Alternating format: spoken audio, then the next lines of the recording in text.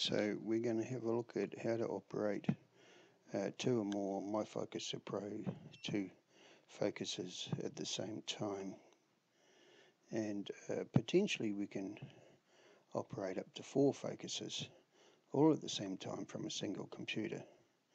Underneath Windows you can use 2 focuses at a time, and underneath SCOM there are 2 focuses that can be controlled at any one time, because we've got 2 SCOM drivers.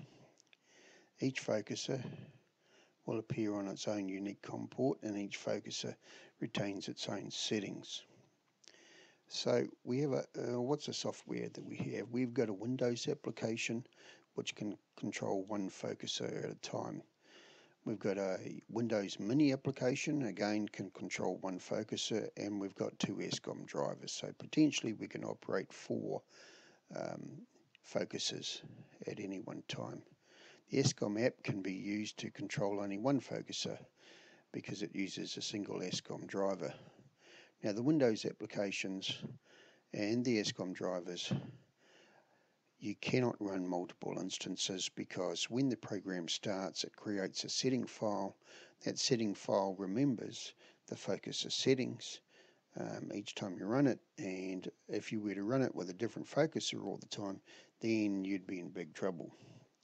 So what we try to do is we try to associate a specific focuser with a specific driver or a specific Windows application, and we don't try to swap and change them, because remember the focuser settings are also saved in the Windows application or SCOM driver, and if you were to change the controller, then of course it may have different settings, and things could potentially go horribly wrong.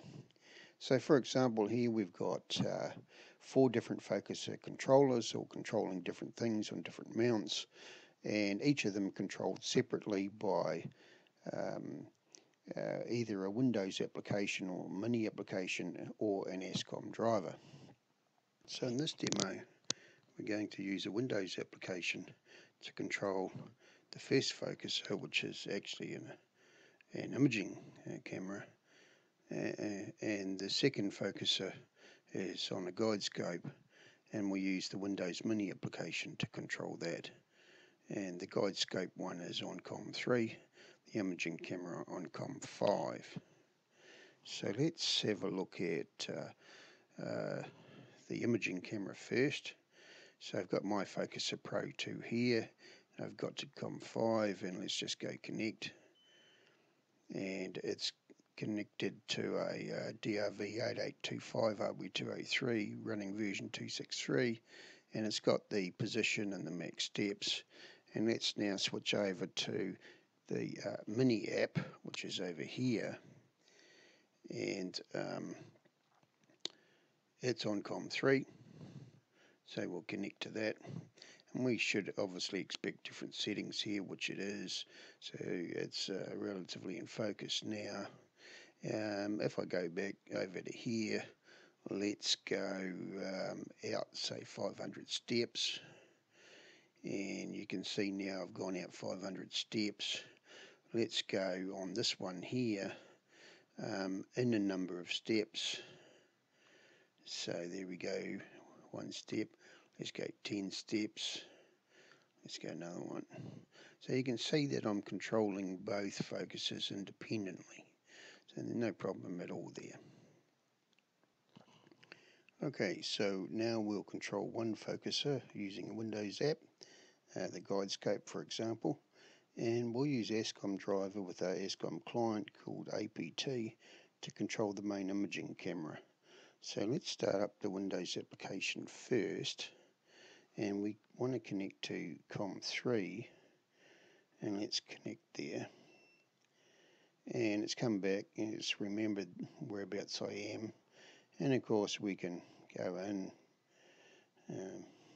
go out and so on. And now we want to go over to APT, and we go into gear,